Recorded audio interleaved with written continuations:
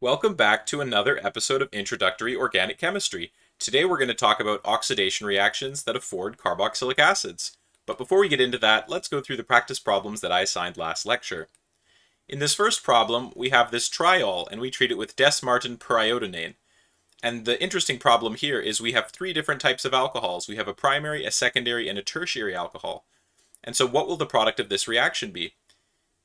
It'll turn out that we'll actually get the ketone and the aldehyde, but the tertiary alcohol won't be reacted because it can't be oxidized to a carbonyl because it's a tertiary center and it's already fully substituted.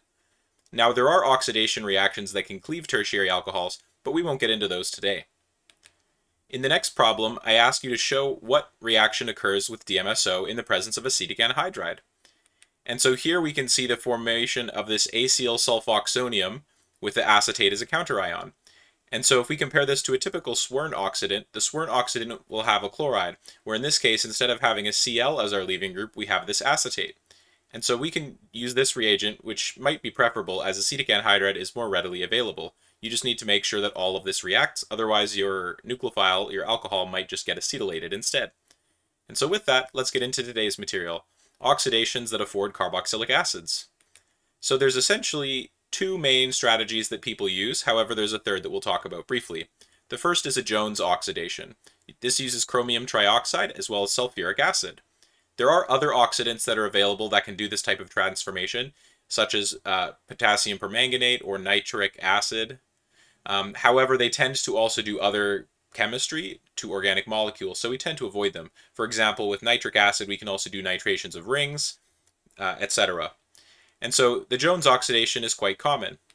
Another oxidation that you can see quite often, which is emerging, it's been around for a while, but it's quite a powerful strategy that people are beginning to realize. Now that we have methods to generate aldehydes, it's possible to use this reaction in conjunction with some of those methodologies, and that's the use of sodium chlorite in the presence of a weak acid, such as sodium hydrogen phosphate. And so in this case, we also use a little bit of hydrogen peroxide. Now the final method is using Tollen's reagent. Now typically this is a qualitative test, so if you want to test whether or not you have an aldehyde in solution, you can treat it with a mixture of silver oxide, ammonia, and sodium hydroxide. And what this will do is this will make a silver mirror on your reaction vessel. However, because this is using a quantitative amount of silver, this typically isn't used as a transformation to get from one product to another, although there are some cases in the literature. If you'd like to find those, you could look them up using SciFinder or something called Reaxys. So let's talk about the Jones oxidation.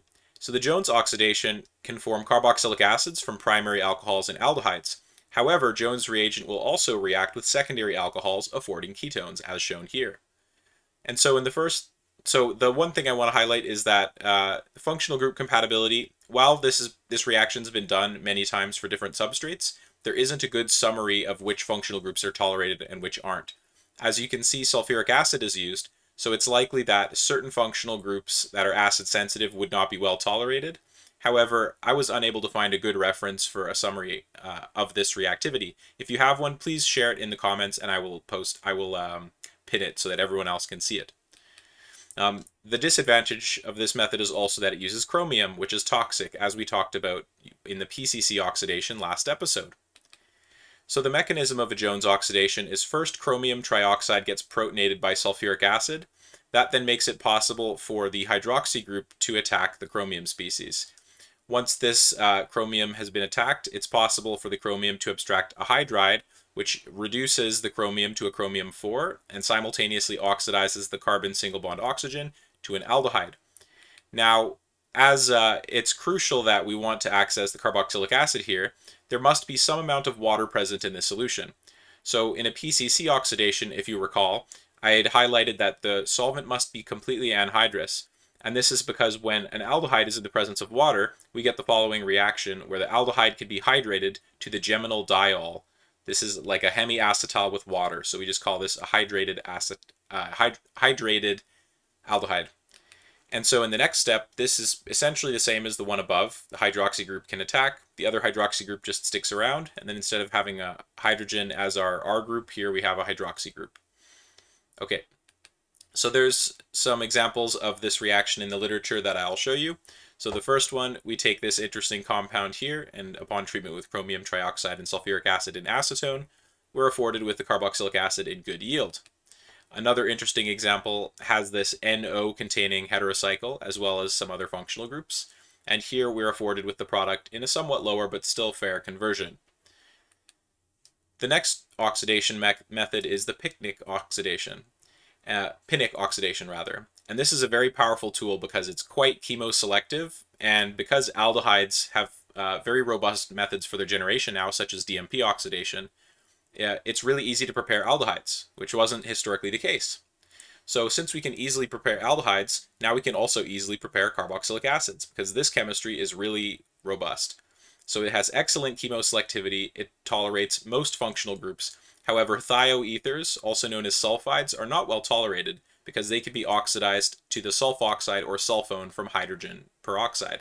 However, because the solution is buffered, we don't have any deprotonated peroxide, or not a significant amount, so side reactions such as Baeyer-Villiger oxidation or 1,4 addition reactions to Michael acceptors isn't usually observed. So the first step of this mechanism is the chlorite is protonated by acid, which forms chlorous acid. This is in equilibrium because the acid is a weak acid. It's worth noting that typically sodium hydrogen phosphate is used because it's a weak acid. It has a pKa of around 7. The next step is that the chlorite is able to protonate and attack the aldehyde, forming this hemiacetal-like species. It's then able to attack the hydride with the Cl double bond oxygen, able to oxidize the carbon single bond oxygen to a carbon double bond oxygen, and cleaving this oxygen-chlorine bond, which reduces the chlorite to chlorous acid, hypochlorous acid rather. And because this hypochlorous acid is a reagent that can do a lot of chemistry, it's necessary to quench it. And so hydrogen peroxide is typically used because hydrogen peroxide can just react with hypochlorous acid to form water, hydrochloric acid, and oxygen. But I want to mention that the oxygen that you generate between the reaction of bleach and hydrogen peroxide is very toxic. So if you ever mix bleach and hydrogen peroxide, you'll generate singlet oxygen, which is highly oxidizing and can wreck your lungs if you breathe in a lung full of it. So it's a very dangerous reagent, and you have to be careful when you're preparing it. Now, even though it's dangerous, it will still decompose relatively quickly, but this is a possible concern. So sometimes these reactions might also be done with something to scavenge any singlet oxygen as well, because it could be quite toxic, or it could be damaging to your molecules potentially.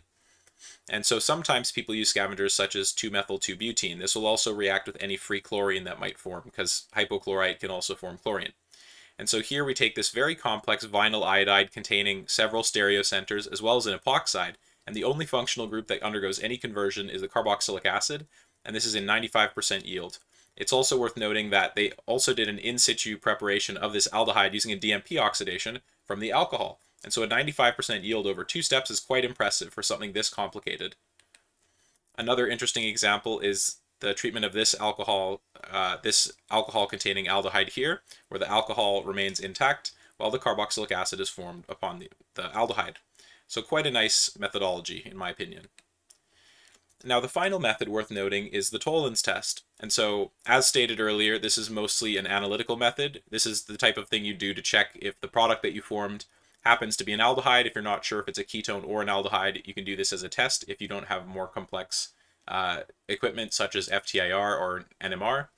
And so the disadvantage is that you have to use a stoichiometric amount of silver, and I'm not going to draw a mechanism for this reaction as silver 1 is involved, and transition metals often undergo much more complex mechanisms than us organic chemists would give them credit for. I also won't show any examples because this is fairly obscure, and I don't want you to get the impression that this is a common transformation. It is for analytical testing, but not for actual synthetic transformations. And so with that, I would like to assign 2 practice problems. First, show why acetone is unable to go a Jones oxidation. So write out the same mechanism I talked about earlier, but using acetone instead of an aldehyde or a primary alcohol, and show what happens when the chromium adds to this. The second question I'd like to assign is choose an oxidizing agent which will accomplish the following transformation. Which method should you use and why? And so with that, I hope this has been a really useful lecture demonstrating the preparation of carboxylic acids oxidatively. If you have any questions or comments, I'd encourage you to leave them below, and I hope you have a great day. Thank you for listening.